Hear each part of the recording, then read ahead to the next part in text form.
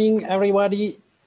I hope you can hear me all, and I hope you're all awake and ready for this 12th day of the Environmental Impact Assessment course here at Reykjavik University, which is entirely online this year. I hope you also enjoyed the seminar yesterday. Today, we have two special invited speakers. Like you know, the first week was mostly about theory and discussing the concepts of environmental impact. The second week, we had some special invited talks from our Finnish colleagues from the University of Metropolia. And the third week, usually it's really hands-on training. It's supposed to get you involved it's supposed to get you into contact with Icelandic companies so that you can also see how Icelandic companies do circular economy and sustainable development, and that you can discuss with them possibilities of collaborating for a master thesis or so on. So I don't want to spend too much time. If you have any questions, just feel free to write me a chat. Also, I hope that we will have some time today to have maybe bilateral meetings. I know that some students wrote me that they would like to discuss with me. We will have two special guest speakers today, and maybe between the two presentations, we can meet in a breakout room and discuss the specific questions you have and that you would like to discuss with me. So the two companies that I would like to present you today is, one is called Brenni. This is a very new company. It was, I think, established this year, and it focused entirely on biofuels. Biofuels based on bio waste, and is looking at methane production, ethanol production, methanol production, and different ways of reusing the waste stream of bio wastes and generating an added value. Aðalsteinn Ólafsson will be the presenter, but he will be the second presenter. And first, I would like to introduce Anna de Matos. Anna de Matos, she's a charming lady from Brazil, and she established, I think it was a few years ago, the Reykjavik Tool Library. It's a library that lends out tools so you can repair stuff. You can also bring your bicycle, I believe. I'm not going to say too much because Anna will present her company or her non-profit organization herself. And it's a typical example of circular economy here in Iceland, where you can see how you can establish a circular economy company or a non-profit organization based on a good idea. So Anna, can you hear us? Yes, I can hear you. Yes. So I think we're just going to jump right into it. If you can share your slides, you just have to press, and then the floor is yours. And of course, if anyone has a question, please write it into the chat of this Zoom video conference that we have, so that we can address it maybe after the presentation, or maybe even during the presentation. This is a bit up to you, Anna, if you would like to address questions right away, or rather wait for the break between the two presentations. Let's, if you guys want to send messages over the chat for any questions, and then once we wrap it up, I can reply to them. Just do me a favor and write the slide the question is relating to, so then we can go back and check that out, just so we are precise on responding everything. Should I just start? I can't hear you anymore, so I'm guessing that's a yes.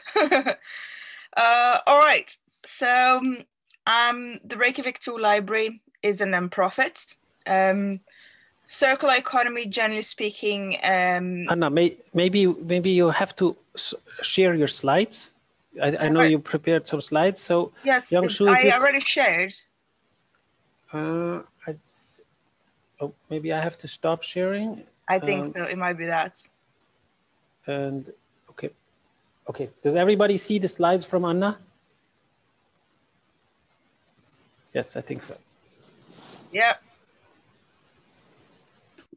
We go a few thumbs up. All right, I'll go back into it. So the Reykjavik 2 library started mostly because of personal need. I moved to Iceland. I used to work in conservation and restoration of historical buildings and restoration of historical property in the UK. I lived there for 10 years before I moved here. Let me just move to the next slides.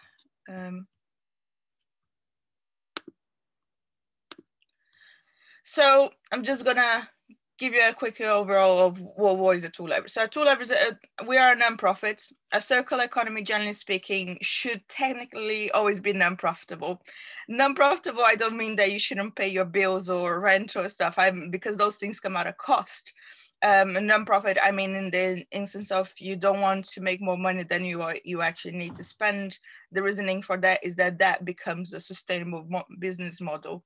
If you have more money and you take that money out of the circular economy loop, you're reducing your loop, which means that, you know, technically speaking, you're removing money from where it could be growth for your business. So we are very cheap. We aim to be accessible for everyone. So we can also slide our scales and charge less if we feel like it. It's not easy. We are on year 3 now, technically speaking. So we crossed year 3 in August.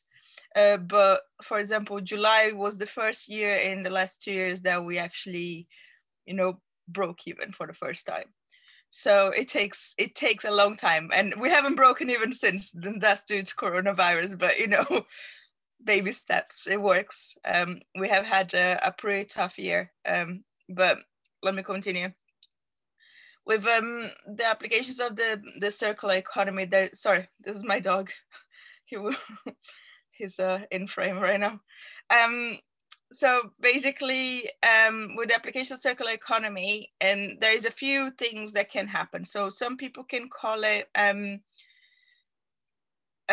like an actual practical circular economy, which is why I would say we are a visible circular economy. And then there's other projects that have circular economy elements in their projects. So they take parts of the circular economy and implement that to benefit environment and so on.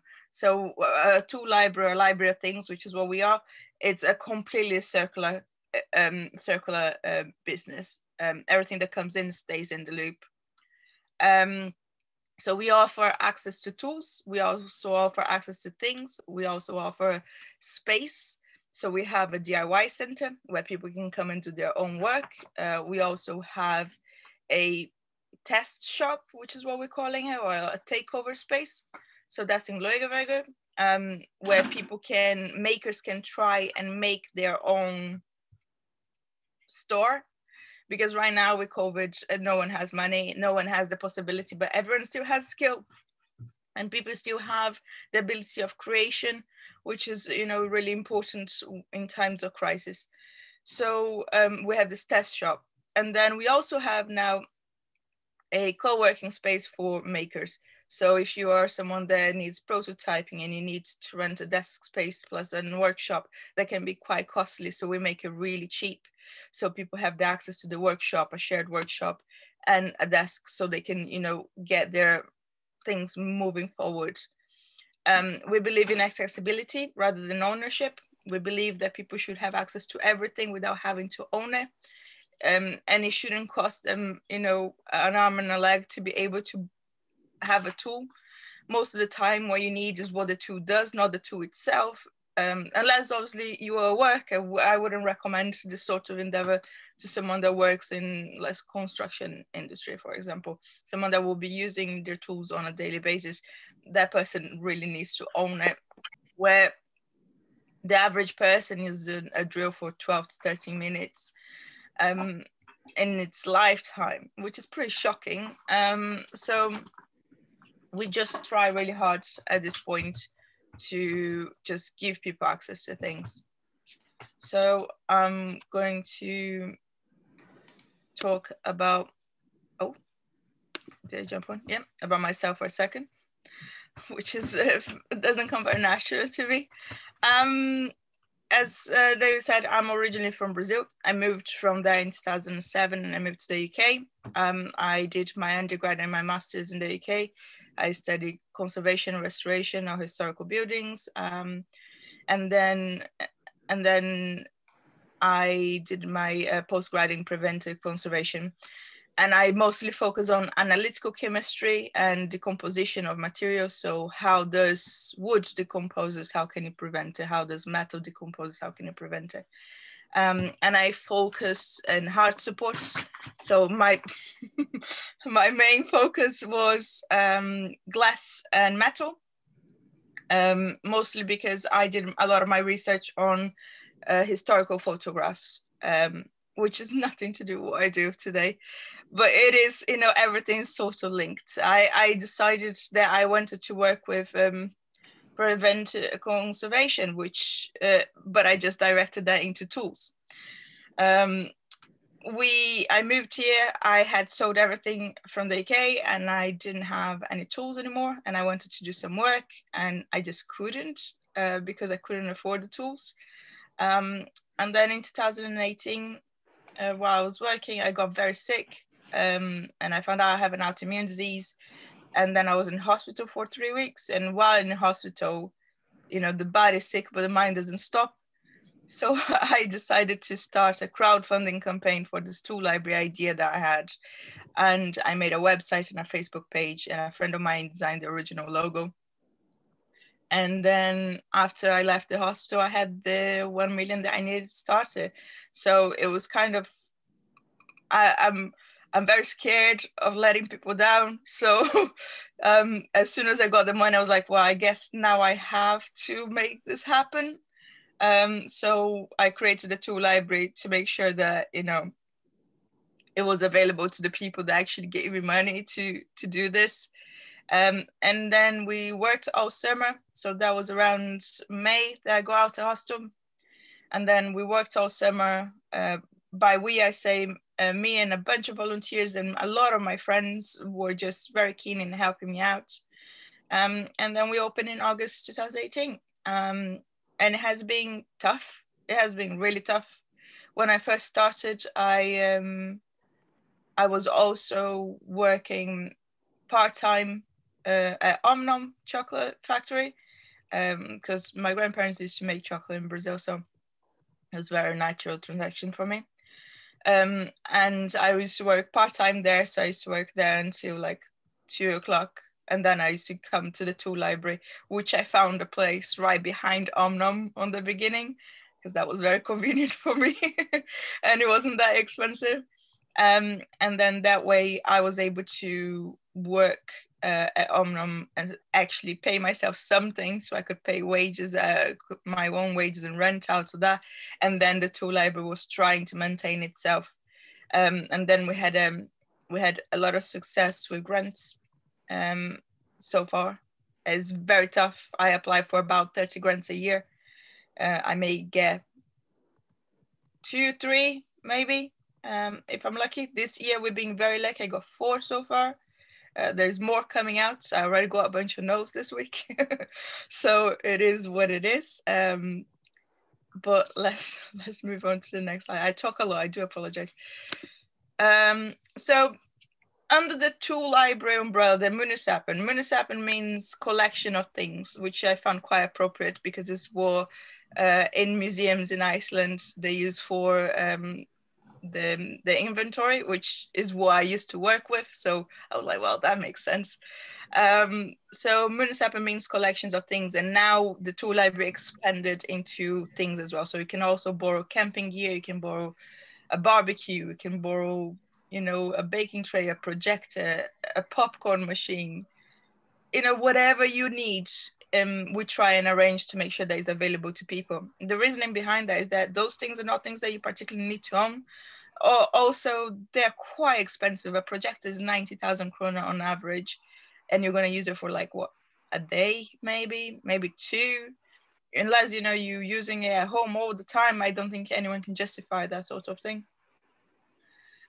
We have then, and that's open in Reykjavik. The tool library is open Wednesday, Thursday, and Friday during winter.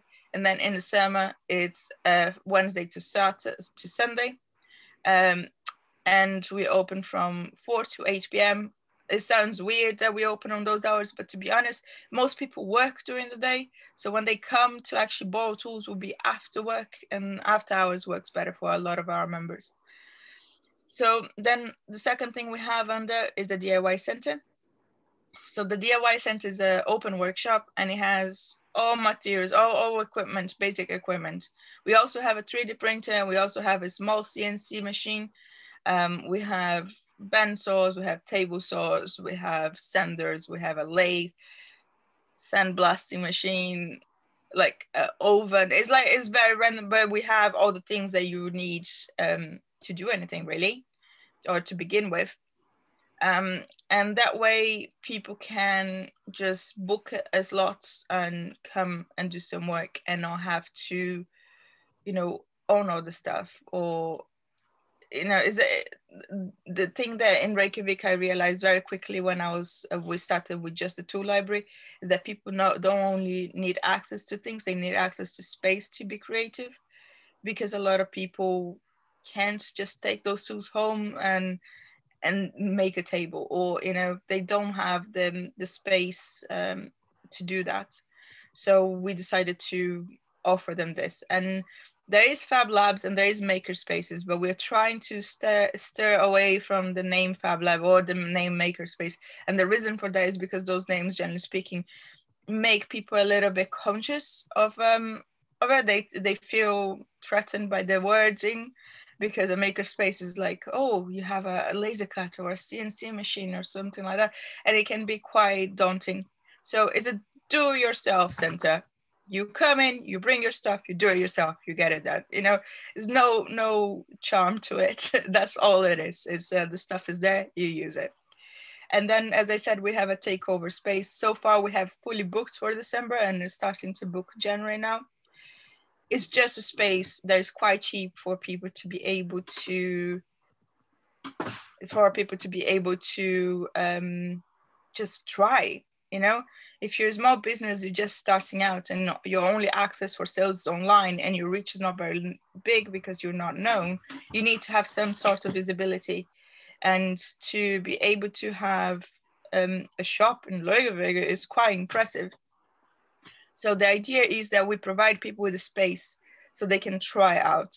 And if you're successful, then maybe, you know, they can try and invest and save money and do their thing. And we'll try and help them out as well at that point. We have Munasafn, which is a project that I created in partnerships with the libraries. Well, originally when I first started the tool library, the libraries were quite upset with me. The dog fell. The tools were quite upset. The libraries were quite upset with me because they thought that they could do it themselves. And then after a lot of conversation and questioning with them, they realized very quickly that they don't have the know-how or knowledge to be able to lend someone a saw with the risks that a saw represents, and with the right guidance. So I said to them, how long do you think a tool library in a library will take for you to set up? And they said probably about 2 years. So I told them that I would do it for 2 years and then they can try after that. And then after 2 years, we decided to have a conversation. And the conversation that came out is that they wanted a tool library in the libraries, because it's about not only accessibility, but it's also about visibility. And people tend to not use libraries that much after they graduate, for example.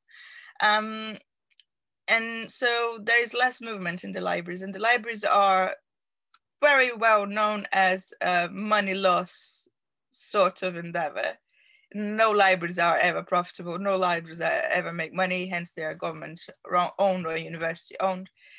So we decided to create this project, and the project I created with them is that I created and developed in partnership with MyTurn, which is the software that we use for gathering data and organizing our tools, to create a kiosk concept.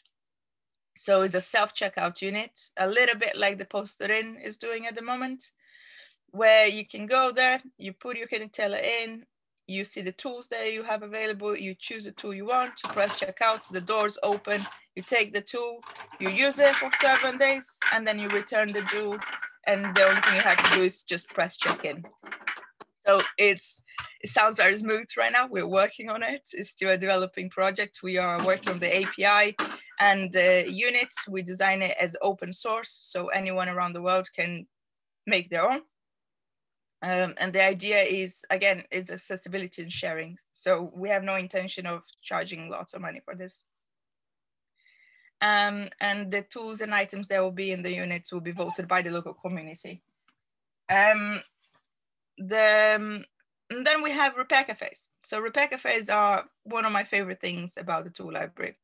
When I first started the tool library, I went to Toronto before I opened, and I met the guys from the Toronto Tool Library, and they were amazing people. And they just go on. They have 4 units in Toronto. It's madness. They have DIY centers and workshops, and they have like over 5,000 tools and over 10,000 members. You know, it's amazing to go there and be inspired by them. And when I was there, they took me to a repair cafe, which was something that was quite new to me. And a repair cafe is basically a community run event where everyone brings some food and some coffee and some cakes. And then you get your things repaired by people for free. And I was really shocked. I was like, why? How do you get it for free? People just want to repair things. It's like solving a puzzle, right? You get a toaster, it's not working. You take it apart, you find a piece that is broken, you fix it, and it works again. It's brilliant.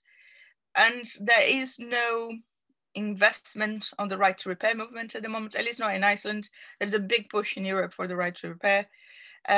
So I decided when I was going to open a tool library that I was going to run one repair cafe event on the opening day. And that was so successful that that became a monthly thing. And I have about 30 to 40 volunteers at the moment. Normally 10 to 15 people will show up volunteer-wise. It's volunteering, so they come as they please. They will let me know that they're coming, and then I'll advertise the sort of repair that is available on that event. And we have kept and we were unable to really be open the whole of 2020 for repair cafes due to the gathering bans. So we actually the last repair cafe was February this year. And until then, we have kept 642 kilos from going to landfills. So every time an item comes in, we calculate the average weight of the item, and then we add to our spreadsheets to make sure we keep track of it. There is a tool, an online tool, where you can calculate the CO2 emissions saved from the repairs that we created through a repair cafe page. It's not completely accurate, but it's a good enough sort of thing for us to keep an eye on. So half a ton of trash stopping going to landfills. I feel quite proud of that. And the volunteers love doing this, and they're always asking me when's the next one. And so nice to have the community. There is a lot of people that come up, not even to get things repaired, just to have a coffee and hang out with us and talk. And the whole idea behind a repair cafe event rather than a restart project. So restart project is a similar concept, but what they focus on is on the saving of the stuff to the landfill, where we focus on community. We want people to engage with each other and talk about how do you repair this? What happened here? Well, what's the issues, and how can they learn those skills together with everyone else? So we are pretty hot when it comes to UN goals. We hit a lot of UN goals. We adjust our membership costs to the disparity between women's and men's rate, like a wages gap. We always have a little discount for women because there is a wage gap, man. So we need to do something about that. We hit a lot of the UN goals, and although it's very difficult to prove many things, we are very sure that we do.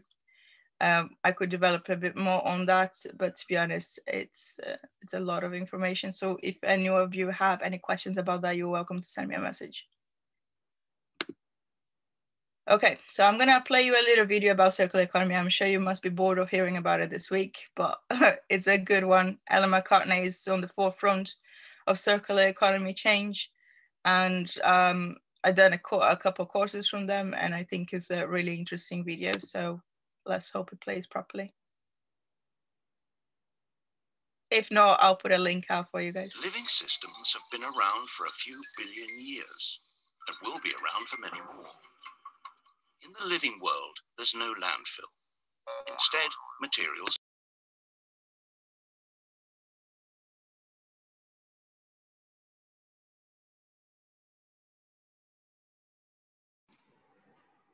Your sound disappeared.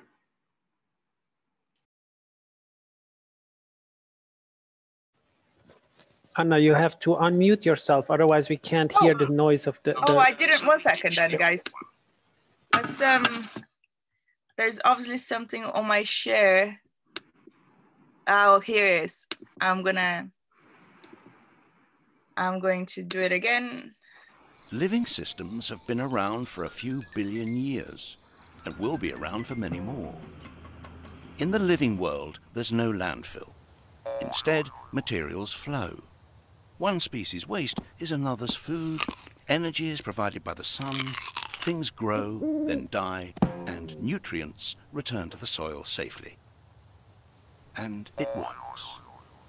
Yet as humans, we've adopted a linear approach. We take, we make, and we dispose. A new phone comes out, so we ditch the old one. Our washing machine packs up, so we buy another. Each time we do this, we're eating into a finite supply of resources and often producing toxic waste. It simply can't work long term. So what can? If we accept that the living world's cyclical model works, can we change our way of thinking so that we too operate a circular economy? Let's start with the biological cycle. How can our waste build capital rather than reduce it? By rethinking and redesigning products and components, and the packaging they come in, we can create safe and compostable materials that help grow more stuff. As they say in the movies, no resources have been lost in the making of this material. So what about the washing machines, mobile phones, fridges? We know they don't biodegrade. Here, we're talking about another sort of rethink, a way to cycle valuable metals, polymers, and alloys so they maintain their quality and continue to be useful beyond the shelf life of individual products. What if the goods of today became the resources of tomorrow? It makes commercial sense. Instead of the throw away and replace culture we've become used to, we'd adopt a return and renew one, where products and components are designed to be disassembled and regenerated. One solution may be to rethink the way we view ownership. What if we never actually owned our technologies? We simply licensed them from the manufacturers. Now, let's put these two cycles together. Imagine if we could design products to come back to their makers, their technical materials being reused and their biological parts increasing agricultural value. And imagine that these products are made and transported using renewable energy. Here we have a model that builds prosperity long term. And the good news is, there are already companies out there who are beginning to adopt this way of working. But the circular economy isn't about one manufacturer changing one product. It's about all the interconnecting companies that form our infrastructure and economy coming together. It's about energy. It's about rethinking the operating system itself. We have a fantastic opportunity to open new perspectives and new horizons. Instead of remaining trapped in the frustrations of the present, with creativity and innovation, we really can rethink and redesign our future.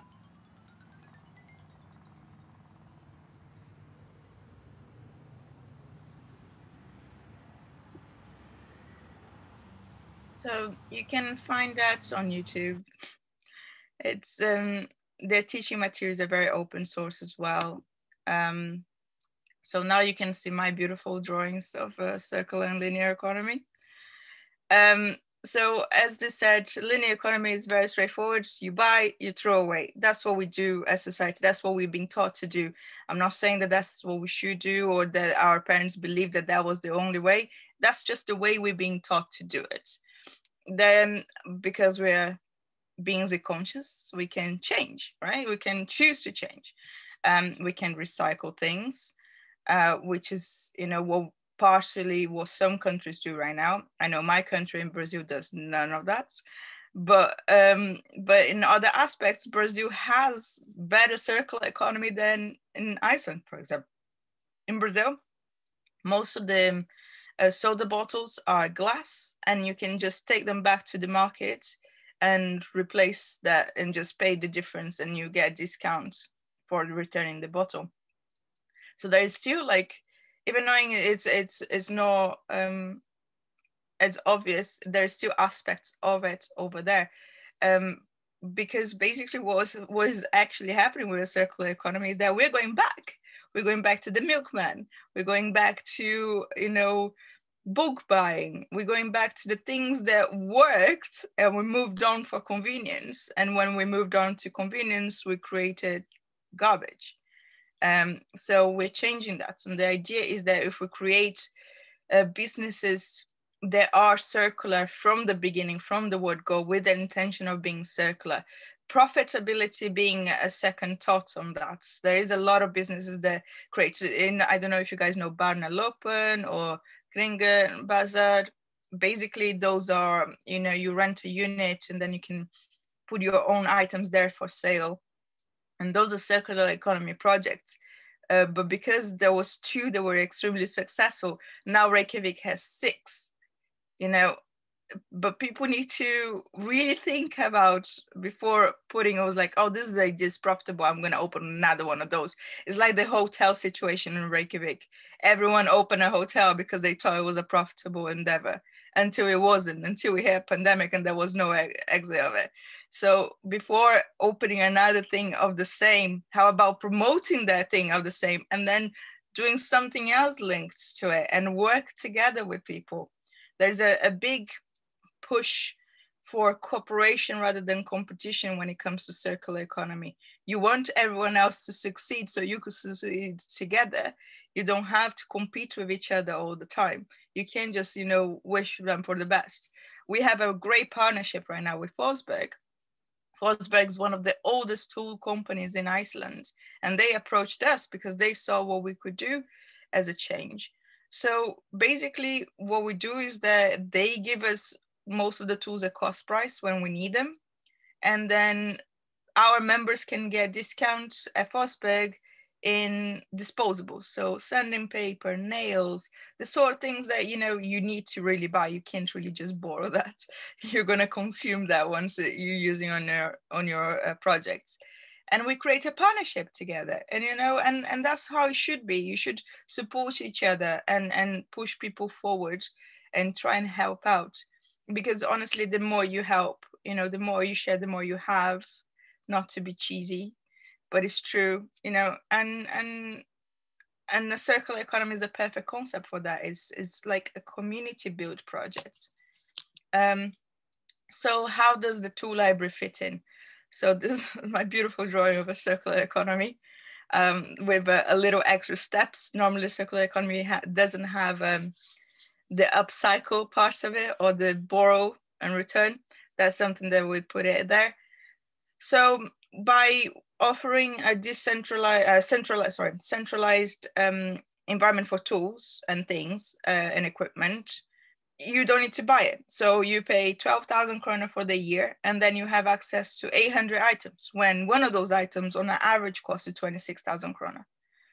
So, and then people go like, yeah, but I'm not going to use it all that much. It's like, yeah, but you're still saving money, mate.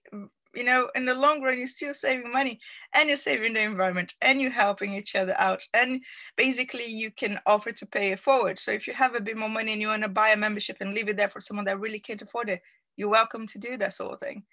And that's the advantage of sort of being independent from the government. The main disadvantage is that we don't get funding, which makes running this a little bit complicated sometimes. We create less CO2 emissions. Technically speaking, when we receive items, they all come donated. So they come at us with 0 emission. So they start their lives with 0 emission at the tool library. Obviously, they had emission from beforehand, but we count as 0 from the moment we have them. So are they negative emission? I guess it depends. It depends how person comes to borrow. Do they use a car? Do they use an electric scooter? Do they walk? What are they using it for? How long are they using it for? What is the items? What is the material made of? What is the life cycle that tool is going to last? Is that tool going to last 2, 3, 4, 5 more uses before it goes bust and we have to try and repair it? We don't know. So technically speaking, in theory, we save a lot of CO2 emission from production point of view.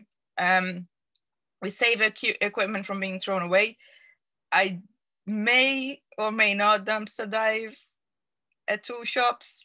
Sometimes I would deny it if anyone asks. And we fix things that people throw away all the time. And the intention with that is that we give in an extra lease of life to those items. And it's important to remember that people throw things away and they don't tend to recycle them. So a drill has metal parts. It has, some have like glass fiber, some have plastic, some have rubber. All those parts are put in one object and then thrown in the garbage and it ends in a landfill, and none of it is recyclable. Although I would say probably 50% of the material is recyclable in that tool. So what we do is when something breaks and we can't really fix it, we take it apart and we put the things according to the recycled parts of it. Is there a lot of time and effort? Yes. Do we get paid enough for it? Probably not, but it is what it is. You do your parts and you pay it forward and you hope that, makes a difference. So we offer everything at low cost. And the thing with circular economy is that it bridges a gap between social and economical value as well as ecological value. So we cover so many things that people, generally speaking, don't know where to place us. So when I ask for support from the city, for example, I ask for the environmental council or the innovation council, and no one can fit us anywhere. They don't know what to do with us because we don't have a box. So right now what I'm trying to do and working really hard is lobbying the city to create a new box, to create a space for projects like ours to push forward. Because the thing is, we can do whatever we want. We can do whatever we want. People have this mentality that like, if you're not in a box, we can make it happen. No, let's just create another box, and make more things happen. It's about the attitude that you have to approach this with. So I've been lobbying for about a year now and it's super tiring. I have at least weekly meetings with people where I have the same conversation over and over again. A lot of well done's and this is a great idea, but nothing generally comes much out of it unless you have numbers. So the idea is the more people we talk, the better chance we have to create a new box for circular economy. It's sort of working. The Ministry of Environment has a new grant out, and one of the options is circular economy for the first time ever in the 3 years that I've been applying for grants. So it's one small victory, but but it is what it is. How am I doing with time, David? I can hear you. I think we have enough time. Do we have a next lecture at 11? But you have enough time. You have 20 minutes left, so feel free to. But I think it would also be good to give the audience time to ask questions if they have any. And okay, how many slides do I have left? Yeah, I talk a lot. I apologize. I'm going to try and zoom through those. All right. Okay, so victories. Just go really quickly over this. So we have 200 members at the moment. We won 567 And that number, a specific number, is the sweet spot between being able to pay rent and wages without a problem every year. And then we have 90 to 100 active members at a time. So active members, I count people that borrow things in the last 3 months. We have over 900 successful returns. We have had 1 item not returned so far, but luckily in Iceland, it's very tiny, and I get everyone's Kenitella, which means technically speaking, I also got the address, so I was able to go there, knock on the door and say, hey, can I please have the tool back? And that was that. We survived the pandemic, which is pretty impressive. We have had 2 moves this year. It's been really intense. It's been very difficult, but we've been very lucky. We have worked with a lot of kind people that supported us. The volunteers have been amazing. Although we have had no repair cafes this year, they all, got together and worked together. We managed to move to Reykjavik, which is not something I ever thought we were going to be able to do because the costs in Reykjavik are so high.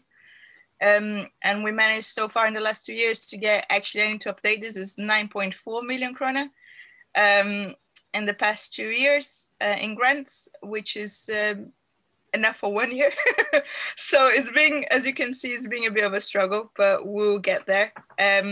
We managed to pay ourselves salaries, which, believe me, that is impressive. Is not an easy endeavor.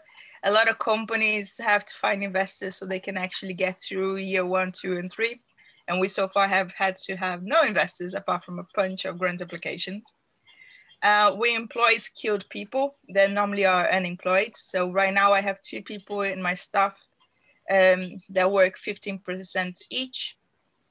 One of them is a graphic designer, and she's been doing all the lovely stuff that you might see on our website.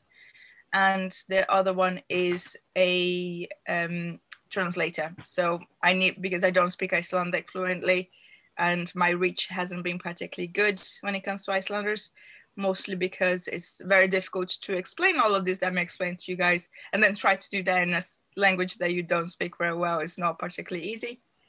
We have a really strong team of volunteers that are amazing. I can't fault those guys. They make me very happy. We are a leading part of the community. We are forefront of circular economy when it comes to Iceland. We push a lot of our knowledge through lectures like this, or through workshops and presentations and events that we run. Most of our events are free or pay what you like. We try to do a lot of upcycling workshops and teaching people how to not throw things away as much. And we try and help everyone we can. So if you need help, generally speaking, people come to me a lot with problems and I help them solve them. And that's how we pay it forward. We do a lot of support people in applying for grants. We help people with crowdfunding a lot because we've been quite successful with that. We help people setting up their own businesses, a lot of introductions. I like being a little bit of a bridge and introducing people. If you know Clarence Avant, he's my hero. He's like a music master from the 60s in America, and he basically, all he did was bridge gaps, and I love the guy. That's basically what I want to do. I just want to bridge some gaps. And that's really it for our victories. It's been a really intense couple of years. It's not been an easy year, but for sure, we thought we were going to close in March, and the day we decided to close down is the day that we were offered a free space for the summer, and we got grants that same week. It was just madness. Everything just happened all at once. And then our main challenges. So we can generally justify large grants. It's difficult. It's very difficult for me to try and apply for a 10 million krona grant, mostly because we are not profitable. A lot of the grants that are available are grants for industry and for businesses, and they're focused on what those businesses can produce, but they mostly focus on the profitability of the business without focusing on the impact. So it's very difficult to find grants for that. a lot of the grants that are available, they are for short-term projects only. So I can only apply for a 1-year project here and there. So I'm not allowed to apply for the tool library itself as a project. So it makes very hard to keep this funding. Obviously we have memberships that are pretty cheap, and workshops. This year we have had no workshops. So it's very difficult sometimes to be able to make the money that we need to survive. Proving impact seems to be difficult. A lot of people are very doubtful of what we do. They don't understand fully, or they don't understand why they should not own the sweet drill that they saw on Vico, and why they should borrow that instead. And they don't understand the social and ecological impacts that this has. So to prove impacts tend to be quite difficult. It has to have long conversations about the subject before we can get anywhere. Be able to educate people about sharing benefits, just as I just said, is difficult. People really struggle with the idea that they should borrow things. And that's something that is just the mentality that we have had for the last 50 years, let's say, that if you own things, that means you made it. So the idea that, you know, you need to move away from that is difficult for people, because a lot of people's success or mentality of success relates to material goods. So we need to change that as well. Convincing governmental bodies that they should count as a basic service. I think tool libraries and libraries of things should be a basic service, the same way that they have a library. We should have access to all the stuff because we don't need it. And if the government's not willing to provide us, then I am, but it would be very nice for them to give us housing, for example, or to at least give us support staff. But it's very difficult to get the idea through, because you have to remember the governmental body is dealing with maybe 20,000 people like me asking them for stuff all the time. So it's difficult to then try and get on top of that and on forefront and show them that they should invest in you rather than elsewhere. And sometimes because I'm like, oh, but that project's super cool. Yeah, you should invest on that one as well. And then I end up losing my spots on the line of investment from the government because of it. But it's fine. It'll come around eventually, I guess. And the other thing that I struggle a lot is because I'm foreign. So to get support from the local community is difficult. I used to have at least once a week an email complaining why everything I do is not in Icelandic. It's now maybe once a month since I hired a translator. But it still happens, and people, they doubt me because I'm not Icelandic.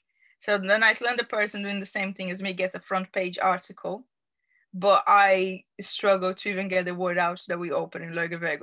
Actually, the day that we opened, an article came out saying that our shop location was empty. So it's a massive struggle. And a lot of the times people think that I sound patronizing, or that I'm trying to educate them on something that is not my place to do so, which is very narrow-minded vision, which I'm not trying to be patronizing. I'm giving them an option. If they don't want to take it, that's fine. But that doesn't mean I'm going to go away. So it's just difficult. What else? So this is the thing. We struggle with grants. We struggle with governmental bodies. We struggle to show our impact. So we really want to do some research on the CO2 emissions saved and carbon footprint of the tools that we have. So we would like to do a research project that would check the emissions of the top 10 to 50 most borrowed tools and items in the tool library. So all the way from the production line emission to getting to us as zero, and what emissions are created or absorbed or negative, whichever you want to call it, once they are borrowed. And by borrowing, do you create more emission? Do you reduce the emission? What is the comparability between someone's item in the closet, gathering dust, and something that is borrowed all the time? In theory, when something arrives at us, because it's carbon neutral, then we would technically see us as negative carbon emission, although that will highly depend on how a person came to borrow the item, what they're using it for, and so on. And those are data that we have, but we don't have any analysis of it. I have all the numbers of how many items have been borrowed, where they come from, the origins, all the sorts of data. We just have it, but we just have no way of doing anything with it, because I'm not a scholar. I am a doer. It's different. I don't have the mind space to do what you guys do. And this is something that we would like to in the future develop a partnership with RU to be able to check those emissions. And this is why David invited me to do this lecture, because it's very similar concept to what this course that you guys are doing with him right now, to understand the traceability of things and the impacts that the CO2 emission and the carbon emission is created or diluted by the act of borrowing. And you know, if you like to help us and you like to work with us or volunteer, or if you have any questions and want to help us reach the 2040 targets of being carbon neutral in Reykjavik, you know, this could be an opportunity for you. And this is something that we're trying really hard. We have all the data for repair cafes as well. And all the information is just going to keep growing. We have a big year plan ahead of us, and it's going to be a lot of fun. So I'm going to stop talking now and let you guys ask questions if you have any. Do I have time today? Over. Yes, we have about 9 minutes to the next speaker. So if anyone has a question, please feel free to just unmute yourself and ask it. Maybe I'm just going to have a short intermediate question for the students to, if they were thinking about the question. So I know we talked about it before, and previously you had a bicycle repair shop every spring. Do you still have this? And can students still bring their bicycles to repair their bicycles? Or so we do bike repairs for free on the repair cafe. I have 4 volunteers that repair bikes for free.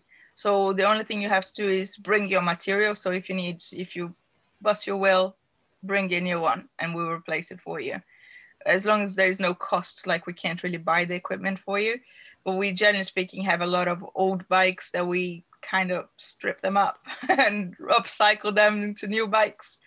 And we have a good partnership with Dr. Bike, and they do workshops. They haven't done it since last year, obviously, because of all of this, where they teach people how to maintain and repair things themselves. So we do that. Members pay cost price. So it's about, I think is 2,800 for a member. And then non-members pays cost price plus rent, which works out about 3,500, 4,000. So we try our best to not have much money involved in events like this, but it's necessary to pay the person who is teaching us. So yeah, that's where it goes. Any questions from the audience? Otherwise, I'm just gonna, maybe not a question, but rather a comment to your last slide, how you would like to collaborate with Reykjavik University. So this is a little bit the interesting aspect from the scientific point of view. I mean, we have seen in the first lecture that Iceland has the highest ecological footprint per capita. And it's partially due to the smelters that are located in Iceland. There's a lot of heavy industry in Iceland per capita, but it's also partially due to because there seems to be a very consumer-oriented society where a lot of material is being bought, and it seems like there's little recycling. There's a lot more recycling or tool factories initiatives than in other parts of the world. And so one interesting question would be, how exactly does an initiative like Anna has been doing in the last years, how does this affect the ecological footprint of the average Icelander if you were to upscale it to the whole country, and if you were to create something that is even bigger than already exists? So if anyone is interested in looking into this, we would team up, I believe, with a professor from Hawaii, right? Yeah, Yuka. UCA, and this could be a very nice student project where you could look into by taking the model that Anna has created and applying it in a larger scale. How much could you reduce the ecological footprint, or also the carbon footprint, if you take this model and you upscale it to a whole society? Which we already are technically doing with the self-checkout unit. So we have one unit that is going to go in Kopervåg, hopefully February. We're about 4 weeks delay on our project. And then we apply for a grant with the city of Reykjavik, and we'll have one in Breiðholt and one in Kringlan as well. And then hopefully we'll have more around the country. The aim is next year is to push that forward and get those units, because they're prototypes, so get them tested and see how they work, adjust and adapt to whatever we need to do for them for the following year. So we have plenty of data. Yes. So if anyone is interested in getting involved in a project like this, feel free to contact Anna or myself, and then we can see how we can proceed, take the next steps. Does anyone have any questions? Oh, silence. What are the most expensive things that you're renting out? Do they cost So I have a 3D printer, and that's $2.5 grand pound. Sorry, I do a lot of pounds money. So that's £2,500 pounds, and people have accessibility to that.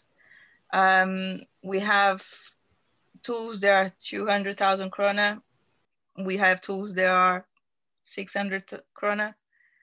The price range, I would say, is about 30 to 40,000 per on the tools. Right. Do you buy it all by yourself, or is it like? No, it's all donation. All donation. Sorry. I haven't bought anything. I have over 100 items at the moment. Right. And it's all been donated to us. I have bought a few things, and those are the things that people really request a lot, and we can't get them donated, because or they are expensive items, or it's just limited amounts in Iceland. So generally speaking, I try and source those out, hence the partnership with Forsberg, or I just buy secondhand, really. We just recently got a carpet cleaner. So I can tell you my own experience. I think it was 3 years ago. I have a beamer. I don't have a television at home. I have a beamer to make home video, and my beamer broke down, and I had to replace somehow the bulb in the beamer. So I looked for a replacement of it, and it seemed to be very expensive in Iceland to repair this, to get the replacement piece, and I wasn't able to find a company that could provide me exactly this piece. And since I'm not really an electrical engineer, I went to the repair coffee, and actually I just donated it, because for me it was somehow easier, I have to admit, to buy a new beamer, and then I donated it to the tool library. And maybe this was one way how you could repair it and then make it available to other people. Well, to be honest, I remember this now, and that was taken apart for being made into other things, mostly because it was the lamp itself, the bulb itself, was quite expensive. Yeah. Okay. But it's being used, and we still have it. We still have parts of it. Okay. Good to know. Good to know. So I think we're going to give a big applause to Anna for her presentation, which is a very community-based, a very helpful initiative. We'll have a short break, and then we start as soon as our next speaker is available. Thank you, Anna, for joining us, and we'll be in touch.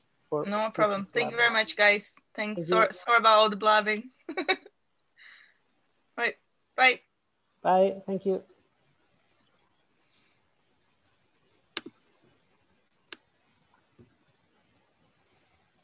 Hi, David. How are you? Hello. Now, who is speaking? It's Tim Bishop here from the UK. I'm working with Aðalsteinn on the Brenni project. Oh, okay, great. Nice to meet you, Tim. Are you going to present today? Yeah, it's going to be both myself and Aðalsteinn that are presenting this morning. Yeah, Excellent. He's just arrived. Excellent. Yay. We look like a pair of grown-ups with our glasses on. Okay. Okay, very good. Nice to meet you. I haven't met you before. So we have a short break.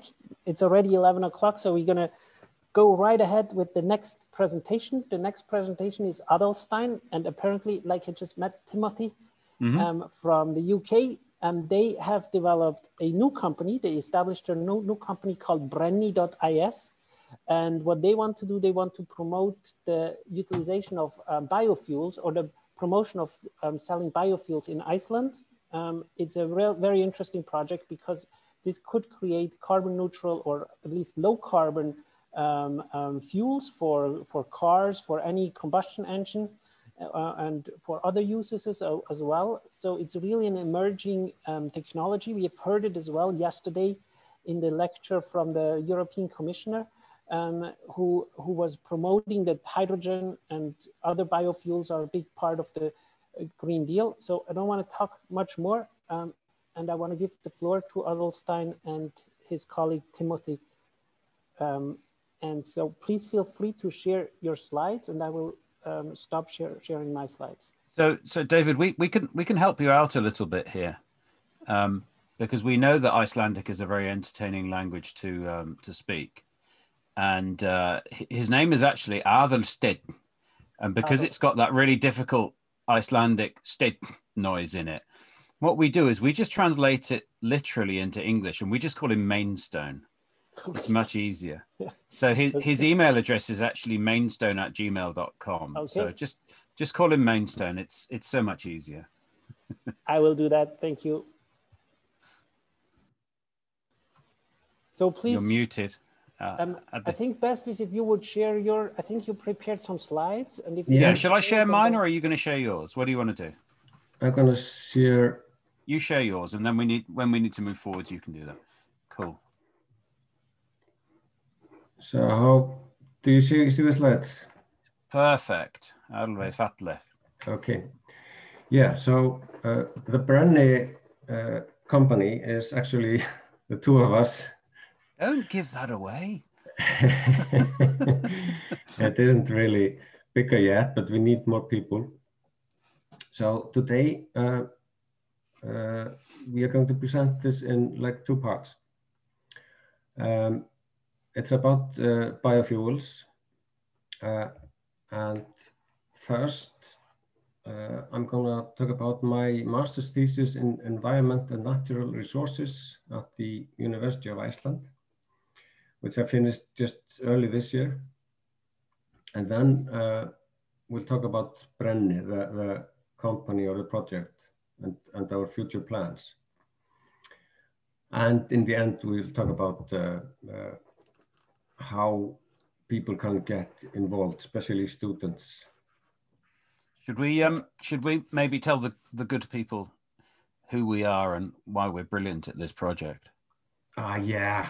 It's so much fun to talk about ourselves. Should we have some fun? I'll introduce you if you introduce me. How about that? Okay, I'm not sure. Yeah. So Aðalsteinn is we met in 2003 when I moved to Iceland. We were both working together in a company called Vaki in Kópavogur. He's an electronic engineer and an engineer and a bit of a mathematician. And like myself, is a mediocre but enthusiastic snowboarder and a connoisseur of single malt. Okay. Some of this is true. Yeah, some of this. It's all true. And we've done a lot of things since then. Mm-hmm. And we're good friends and trust each other. So therefore we are ended up with this project. Timothy is, he is the project manager of this. I'm more of on the theory side, science stuff. So yeah, Timothy is more of a people's person. I'm more of and the engineer. That's about right, actually. Yeah, I should probably add that I'm, you know, an ex-professional aviator, ex-Royal Navy officer, software engineer, and these days I specialize in project management for software projects using modern methodologies, for example, Agile. We're trying to use Agile methods in this project. We're doing very well. We meet once a week and we discuss results, and I tell you what to do. Yeah, Alfram. Exactly. So, what led up to this Brenni thing was that I was studying at the University of Iceland, and I made a master's thesis about the ways or how we could transition to renewable fuels in transportation in Iceland. This is Matos talked about energy transition in transport. And this means that we want to use domestic energy for cars and ships in Iceland. And so the research question was broken into three questions. That is, what fuels can we use? And how much energy and raw materials do we have to produce these fuels? And how does this compare to what we're using of energy today? And you can look up this thesis in Skemman. So first, I looked at what fuels and energy carriers are actually in the literature and discussed. And one of the most important metrics when you talk about fuels for transportation is the energy density. And this is like a list of the fuels I considered. And it's mostly hydrocarbons. We can produce diesel and gasoline from renewable sources. Well known is, of course, biodiesel. And then we have other more like unusual things like butanol. It's actually very similar to gasoline and better for gasoline engines than, for example, ethanol and methanol. Then we have this strange thing, dimethyl ether, or DME. It has been discussed for many years because it can be produced from methanol in a very simple way, and it's excellent fuel for diesel engines. It's actually it's gaseous, but it's easily compressed and easily stored. Then we have the common alcohols, ethanol, methanol. Ethanol is very, it's a common biofuel. Just look at Brazil, where ethanol is widespread. Then I come up with I put in the list a new fuel, oxymethylene ethers, or OME. This is the big brother of DME. It's just longer chains. It's produced from methanol, and it's liquid at atmospheric pressure, and it's excellent for diesel engines. Methane is in the list. It's difficult to compress, but it has very high energy density. But in container, it has lower. Yeah, if we take the container with the weight of the fuel, the energy density is less than of other hydrocarbon fuels. Same goes for hydrogen, which has very high energy density, but it has to be compressed into a container. And then with the container, the energy density is much lower, but still it's quite good in that matter. And just for fun, I considered compressed air. It has actually, yeah, well, not very high energy density, but it has been considered for vehicles. But with container, the energy density is much less than I show here on the graph. So, yeah, and the engines are problematic and have low efficiency. So it is really not an option. And then we are down to the common lithium battery that are used in cars today, and you see that the energy density is very low. And there we have these range problems with battery electric vehicles. And then I'm down to flywheels and ultracapacitors and superconductors. And these things just have very low energy density and they cannot be considered for transportation use. One thing I want to point out here is that all the energy carriers or fuels, if you like, that we really consider for transportation are chemical fuels, because the electrochemical battery is actually storing energy in chemical form.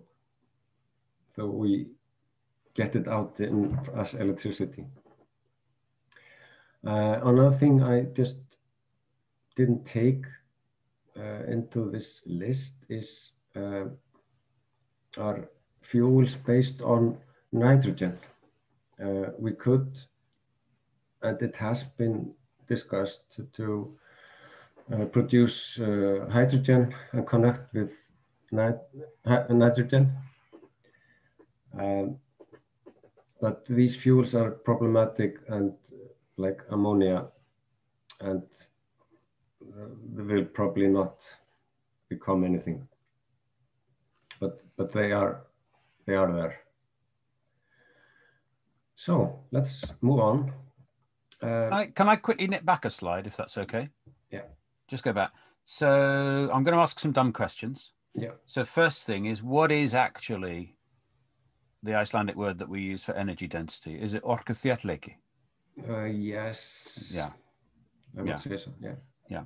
So if I'm judging this right, probably the key concept that we have here is that there are super efficient ways of storing energy, but as soon as you have to physically move them, the whole problem gets a great deal worse. Yeah. So the transportation model is what makes it difficult. Yeah. And a classic case of this, if you look down at the flywheels and the supercapacitors, I know, for example, there are systems where they store energy by towing concrete blocks up to the top of a train track and letting it come down slowly. In Wales, about 2 hours over there, there's a mountain called Drosfynydd, where for about 50 years now, there's a lake on top of the mountain and a hydroelectric plant. And at night, when the energy is cheap, they pump all the water to the lake at the top of the mountain. And during the day, when everybody puts their kettle on and makes their English cup of tea, they allow the water to come back down. And it's purely renewable energy. It's incredibly efficient. But it only works because you never actually have to move the mountain. Yeah. And grid electricity storage is a big thing, and it's quite different from yes transportation. It's the transportation that adds a whole layer of difficulty to the problem. Yeah, and we'll come better into that later. Yeah, and we have to be able to find out how we're going to produce these fuels to answer the questions posed earlier. So these are the main processes. It's really biofuels and electric fuels, and then not shown here are the is charging of batteries. So I'll just go quickly through this. On the right, we have biological route, which mostly fermentation that is used to produce typically ethanol and methane. Butanol and hydrogen can also be produced. Then next is the thermochemical route, where we break down the biomass either into synthetic gas or syngas or bio-oil. And then from the syngas or the bio-oil, we produce fuels. And you see the red arrow there. There's also this process of using vegetable oil and producing either biodiesel or hydrotreated vegetable oil. That's kind of a part of the thermochemical route. And some of these processes use hydrogen, like the process we are going to discuss later. And byproduct of the biofuels processes is typically carbon dioxide. And then on the left, there's this interesting path of electrofuels, which is fairly recent. Then we produce hydrogen by electrolysis, and then well, we could use the hydrogen as fuel. We can also combine the hydrogen with carbon directly from carbon dioxide. And the easiest, well, yeah, the best fuel to make as electric fuel is methanol. And from methanol, we can produce other fuels like gasoline, DME, OME. We could actually use hydrogen and carbon dioxide as syngas and use the well-known Fischer-Tropsch process to produce diesel or gasoline or more fuels. But that is rather inefficient, and the focus is mostly on methanol as electric fuel. Well,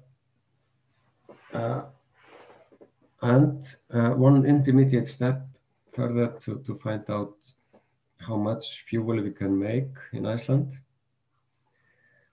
I looked at how efficient these processes are, and the electrolysis of water into hydrogen is fairly efficient. Charging of batteries is very efficient, but producing liquid fuels is like 50% efficient at best. And we get down to just over 35% for some fuels. Then a big part of the thesis was trying to estimate how much feedstocks we have for production of fuels. And there are basically two energy sources in Iceland. Electricity as intermediate source of energy. And also biomass. And then for relative fuel production, we need carbon dioxide. So I made up scenarios where we say that for electricity, we could take, I say we could take up to 47 terajoule of electrical energy per year, either by building new power plants, or we can take this from existing power production, but that would mean closing down more than half of current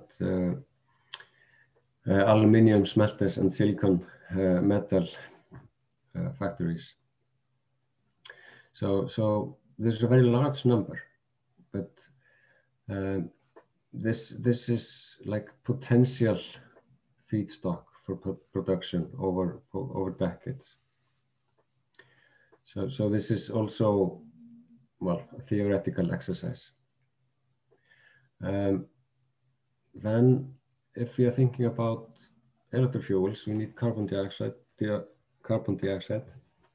and we can get that from exactly the same aluminium smelters and silicon metal factories.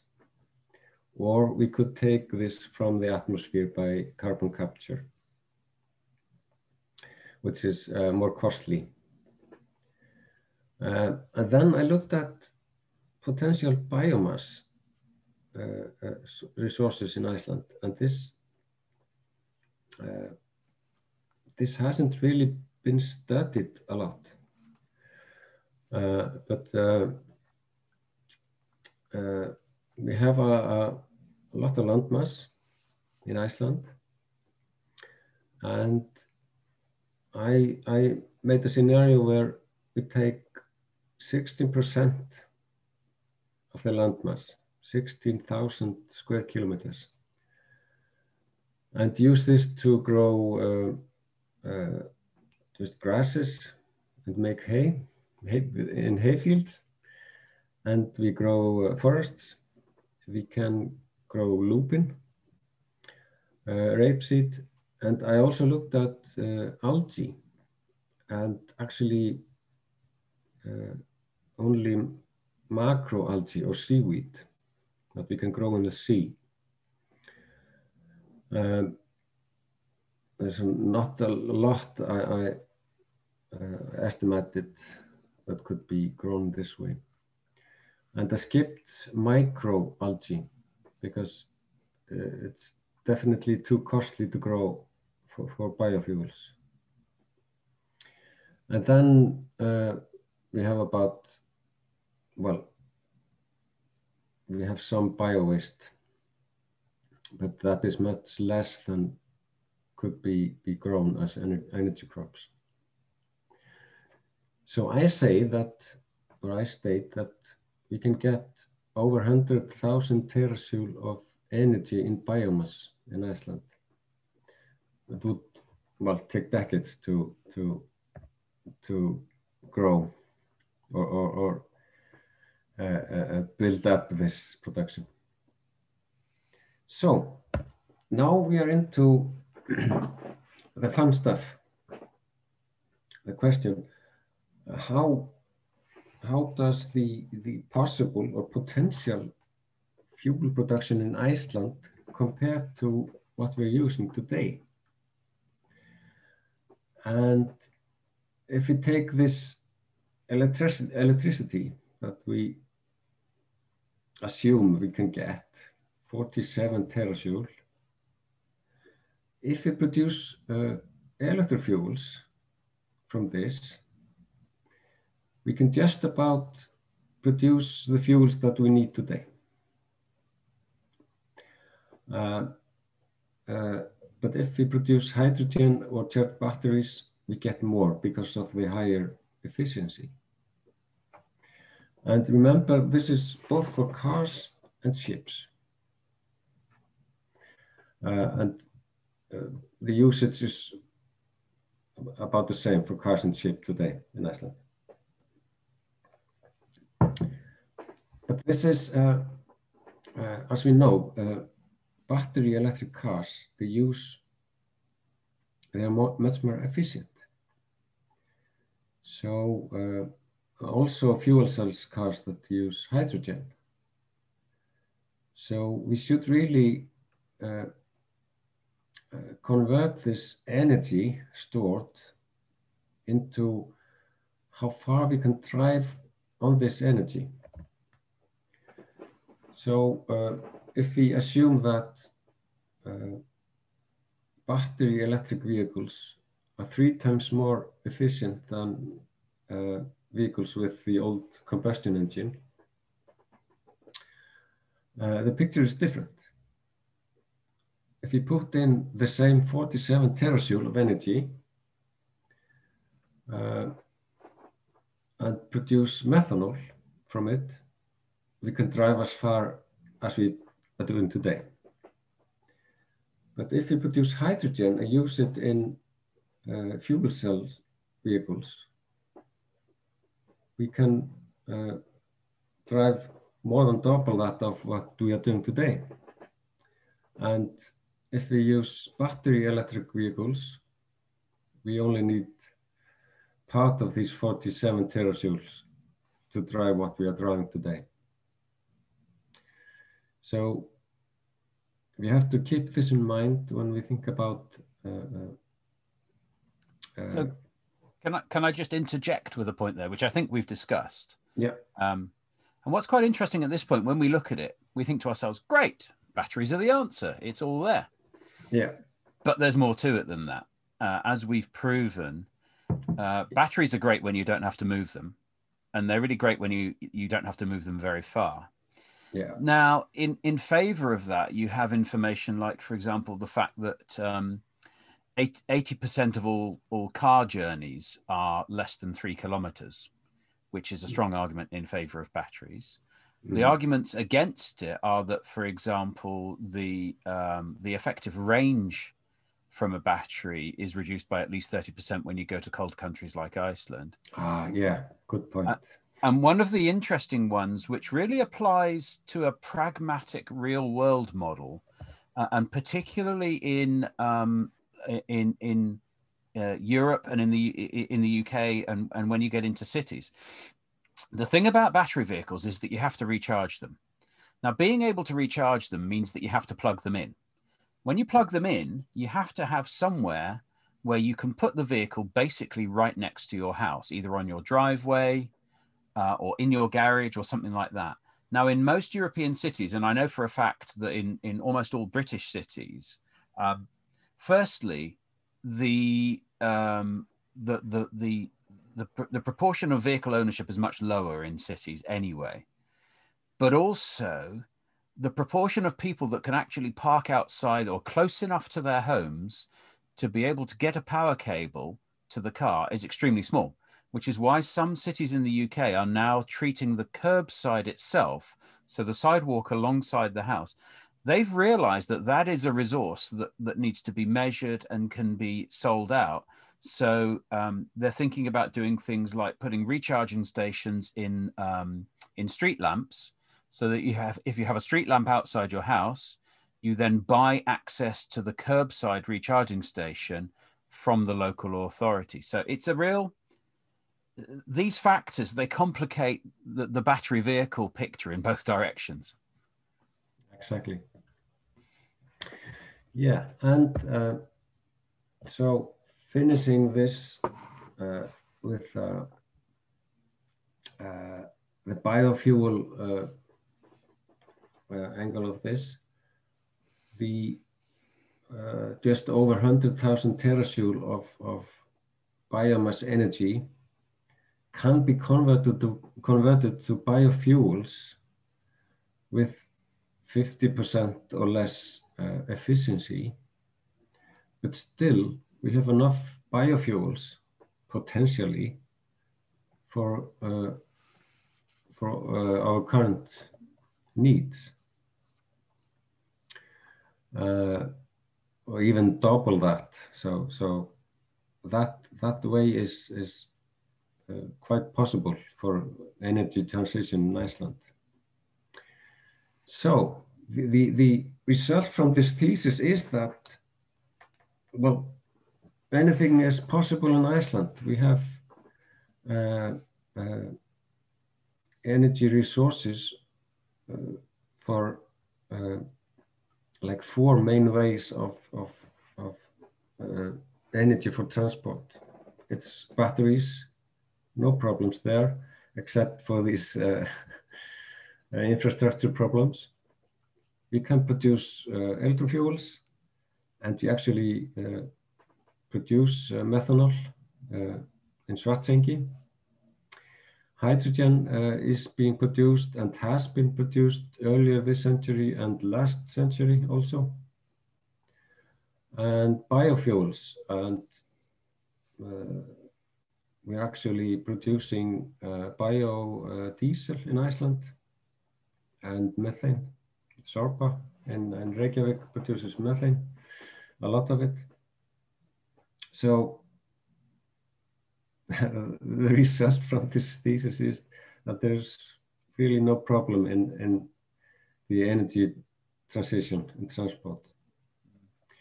So from this, the idea of Brenni. Can I go back a bit? Sorry to interrupt. Yeah.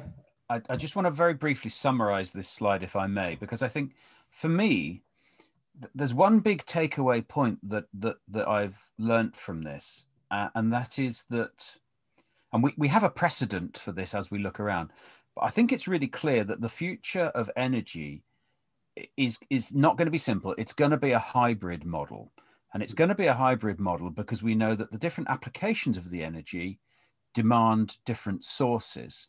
And when I say we have a precedent for that, one of the biggest things that shocked me when I came back to the UK 5 years ago was that farmers now don't just make cows or wheat, they make electricity. So the National Mapping Agency of the UK has had to introduce a new symbol onto its maps for solar farms, because solar farms are a very viable thing. And in fact, it was, I think, 2 years ago, that the UK had its first day in which the proportion of electricity from renewable sources went over 50%. And this last summer, because of the combined effect of COVID lowering demand, and because we had a very sunny summer here, we went, I think it was either 2 weeks or a month, where the proportion of renewable was over 50%. So that's there already. And we combine that with the fact that the infrastructure in the UK for recharging electric cars is building up strongly. It is now possible to drive 1,000 kilometers in the UK in an electric vehicle. Awful lot of domestic houses have solar power on them, and people are just starting to take up domestic power storage in the form of very, very large batteries that get fitted into the house to take advantage of the fact that it's incredibly efficient and it doesn't need to be moved. So I think it's really safe to say that the future is going to be a hybrid approach there. Exactly. But what we think is missing in Iceland is focus on biofuels. So our vision is to somehow build a biofuels industry in Iceland, and our aim or vision is that it can be 200,000 tons per year of biofuels. It doesn't need so much land mass. It's realistic. And we want to focus on drop-in biofuels that do not need new vehicles. Obviously domestic or Icelandic feedstock. And we want this to be 100% carbon neutral. Yeah, and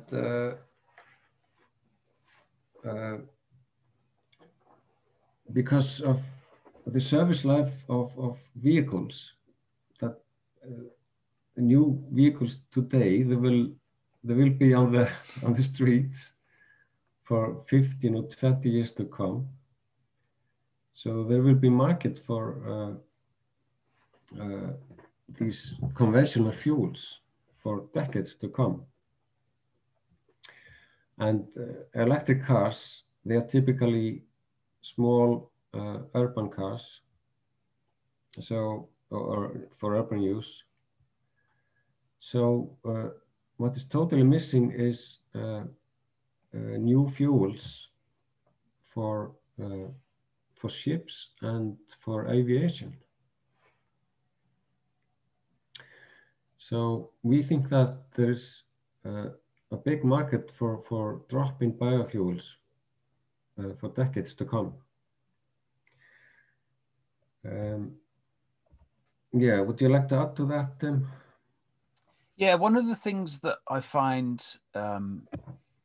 most interesting about this is that whilst European governments are shouting very loudly about killing off internal combustion engine vehicles, for example, the UK has just made an announcement that it's not going to be legal to sell an internal combustion engine passenger vehicle after 2030.